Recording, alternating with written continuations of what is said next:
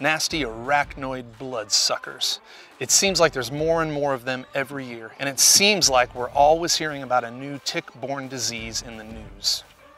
Every time I find a tick embedded in my skin, I feel a little violated, a little offended, kind of like the way I feel after watching a Pee Wee Herman movie from the 80s.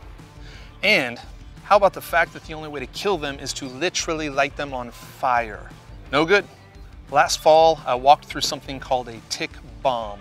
It's as bad as it sounds. This is when you walk through a cluster of dozens of ticks in their larval stage hanging out together on a leaf, and they all attach to you when you walk by, and they get to sucking. They're as small as a speck of dust, so you don't necessarily feel them crawling on you.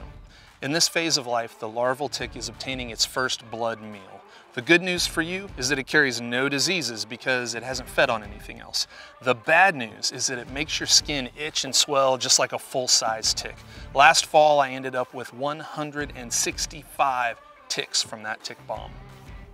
I know, I'll give you a second if you want to shower, change clothes, or question all of your life choices that have led you to this moment watching this video. Anyway, a close friend turned me on to a great tick prevention called Permethrin.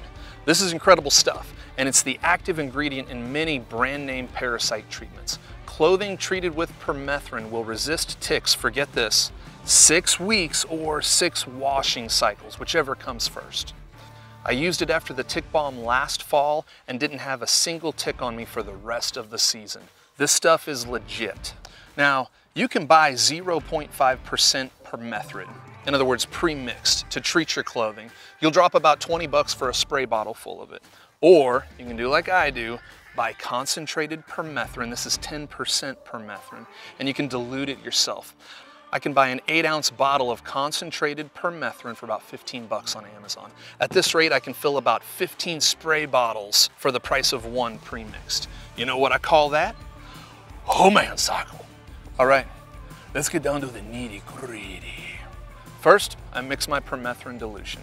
I start by diluting the 10% permethrin to the recommended 0.5%. This requires a little bit of math. So I take the total volume of my spray bottle, 1.5 cups, convert it to weight, which is about 12 ounces, and then divide by 20, which is 0.6 ounces. Basically, I'm gonna use a little more than half an ounce of concentrated permethrin for my spray bottle.